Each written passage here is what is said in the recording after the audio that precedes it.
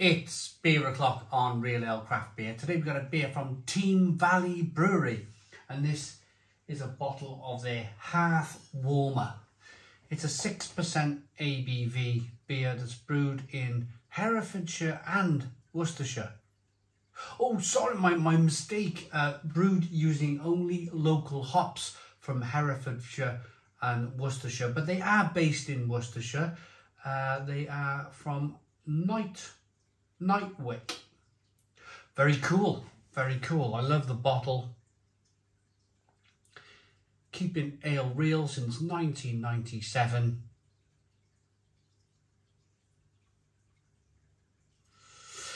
These bottles just have a really nice feel about them. I've been drinking a lot recently of these kind of, they're either bottle conditioned or they're from bottles from smaller breweries, and they're just beers that offer up imagination as far as I'm concerned. I've spent a lot of time in 2023 visiting supermarkets and buying supermarket beer. I ventured out to the odd bottle shop or two, but not as much as I would have liked. And when I've teamed up with a company called Best of British Beer. I'll talk about them more in a moment. But first and foremost, I like the beer to be the showcase. I like to pour the beer, show the beer.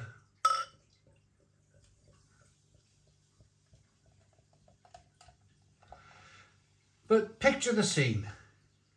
It's November here in the UK. Last night I had the fire roaring. I got a ton of... Let me show you the beer first and foremost. It might be a bottle conditioned beer.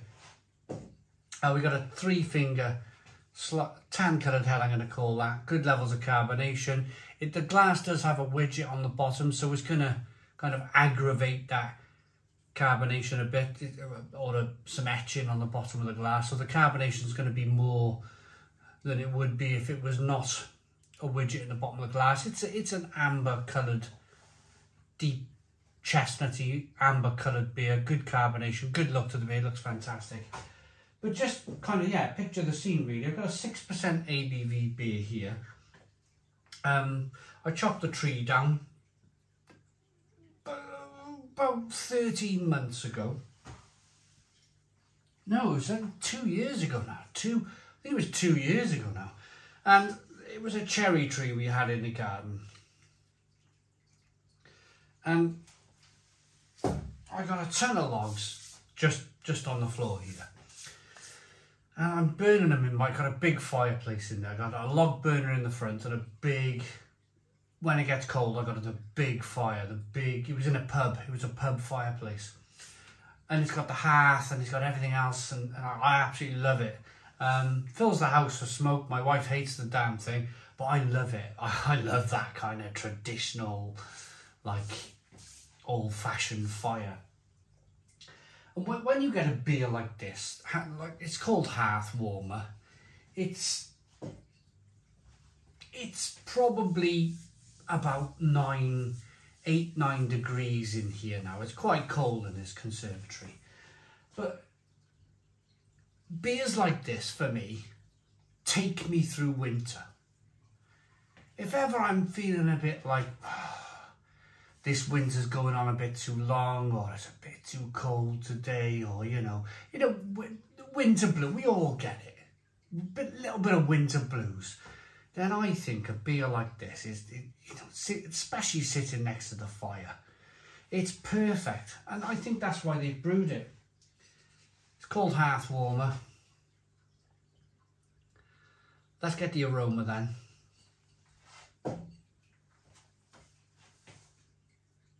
Oh, it just smells fantastic. Rich, nutty, biscuity. Oh, the hops in the beer. It smells a little bit like Parma violets, the sweets. It smells great. Let's dive in. Cheers, everybody.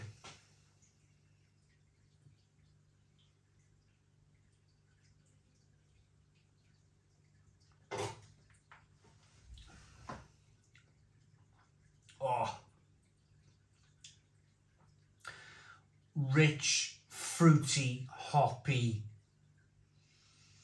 Oh, that's delightful. That is a delightful beer. Stone the Crows. Stone the Crows. Something definitely to be sitting next to the fire with. 6% ABV. It's going to warm you from the inside out. There's touches of vanilla. There's touches of figs, and plums and prunes.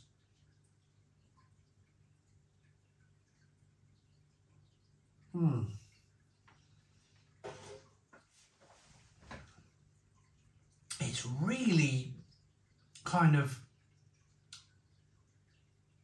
oh, it's got a real,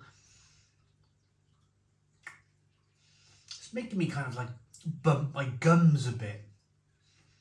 Oh, it's just really fruity. One of the, like, but when I say fruity, I don't mean orange, I don't mean grapefruit, I don't mean like all that American hop stuff. I mean more like spices, Christmas spices, like gingers and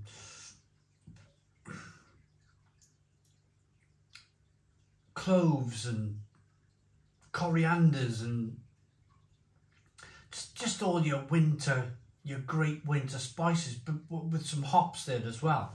It tastes fantastic. Absolutely fantastic.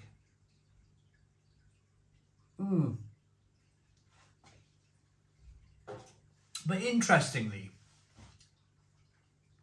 being a 6% beer, the beer is very drinkable. It's very kind of refreshing. It's almost edging towards kind of double or imperial stout territory. So you're almost expecting a big, thick, creamy mouthfeel with a beer, but it's quite refreshing to drink. I want to see if it is indeed bottle conditioned. So I'm going to roll this beer around in the glass. I think, oh, wow, wow, wow, wow. Whoa, look at that. Look at that. That is definitely...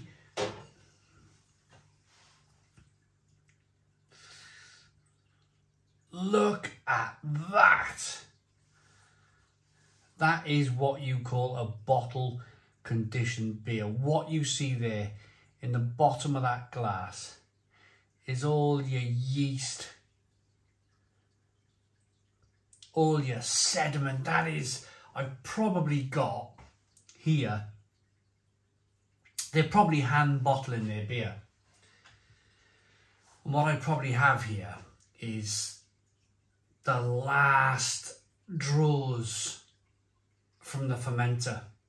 And I've probably got a right old chunky monkey of a beer, you know, right at the bottom, all that kind of yeast. I was wondering, I was kind of like, this is full on. I was thinking this is kind of like really, I couldn't quite put my finger on it, but it makes a lot of sense now. It makes a lot of sense. That yeast, it's caused a second fermentation process in the bottle. They call it bottle conditioning. And what that does is it offers up a bit of carbonation in the beer, in each bottle. It's the old way, the old-fashioned way of carbonating a bottle of beer, is to add a little bit of yeast in the bottom of the bottle. And boom, it causes that controlled second fermentation process where there's a little bit of carbonation being produced. But right, okay, let's taste it with that yeast in. Let's see if it's changed.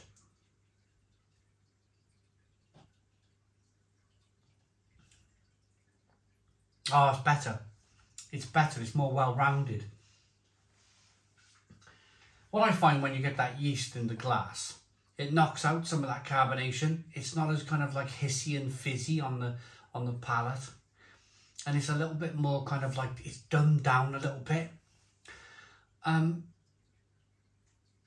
It's really good. It's a really good beer. I really like it. Let's see what they say about the beer. The colour of glowing embers, rich, intense malt flavours, bottle conditioned beer. Allowed to settle overnight, chill for 30 minutes and pour gently to keep the sediment in the bottle. Okay, Teme Valley, however you pronounce the name. Because I'm reviewing the beer, I always pour the yeast into the glass. I like it on a personal note. I like all that yeast. But I like to show my viewers exactly what's going in to their glass of beer. Some people may not bother reading the side of the bottle for the instructions on how to pour a bottle of beer. Many people don't. So this is for the benefit of like the people who don't know, and they're wondering, my goodness me, why is there a load of sediment? What's going on with this beer? It's okay, it's fine. The beer is absolutely wonderful. And if anything, you're going to give yourself a load of vitamins if you drink that sediment in that beer. And the beer is available from bestofbritishbeer.co.uk. There's a link in the description box of the video. They offer up beers from all of these wonderful small bottled beer breweries around the UK that most online bottle shops won't offer. I think that's great, so please check them out. If you want interesting, small style, unique beers, they're the people to try for that. Yeah, great beer, great beer. I'm going to say 8 out of 10. 8 out of 10 from Real Ale Craft Beer. Please put your comments in the comments box, subscribe to our daily beer and food reviews, give us a big fat thumbs up. Boom, cheers.